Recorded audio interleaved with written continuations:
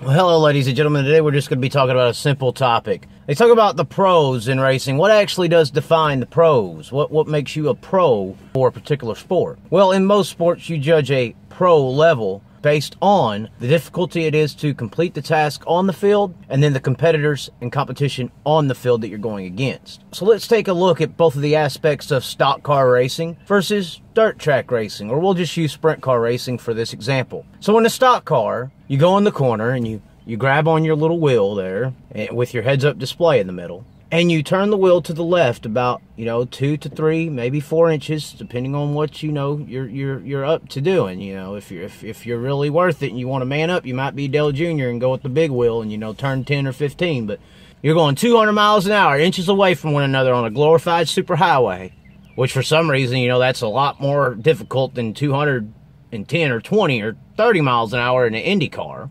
Meanwhile, you got your big brother up there on the big spotter tire telling you where everybody is around you, playing GPS satellite man on you, telling you where everyone's at. You ain't got to worry about it. You got like 16 mirrors in there with little bitty sticker mirrors on there as well. And you got sticker headlights and you never use them. I don't know what's up with that. But let's get on to the point. Then you got your mama, in pit road, radioing in to you talking about, hey, is your water bottle empty? Do you need a refill on your sippy cup?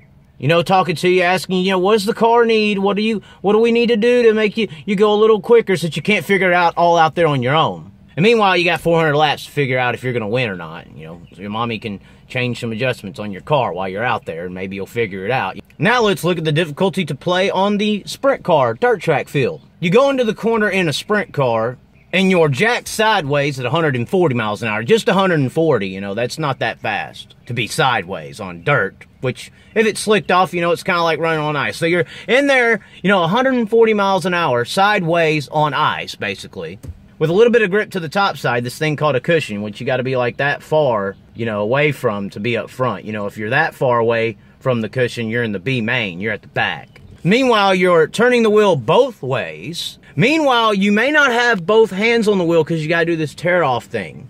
Meanwhile, the front end is coming off the ground. Meanwhile, there's a guy throwing a slide job on you that's coming across your nose while you're sideways at 140 miles an hour. Meanwhile, you have no mirrors.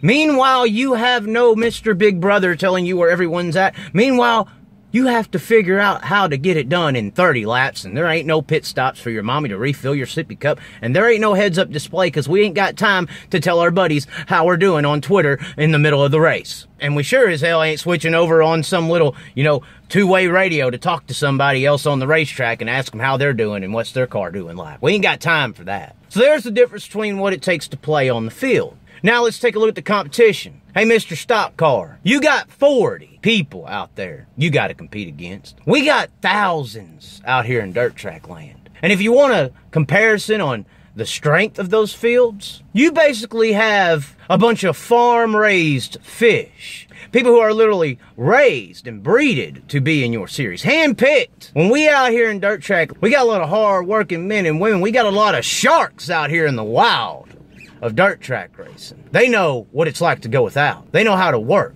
These men and women and different colors and different diversities that we have in dirt track racing are sharks. When you got a bunch of farm-raised fish up there, and you only got 40 of them, we got thousands of sharks. So for everybody out there who wants to say the pros of racing is those guys, they wouldn't be there, bull crap. Go look at how they get there. So as far as defining the pros of racing, I think I'm going to pick the sharks that are sideways with one hand on the wheel with the front wheels coming off the ground, and they ain't got their big brother telling them where everybody is on the track, and they ain't got their mommy refilling their sippy cups.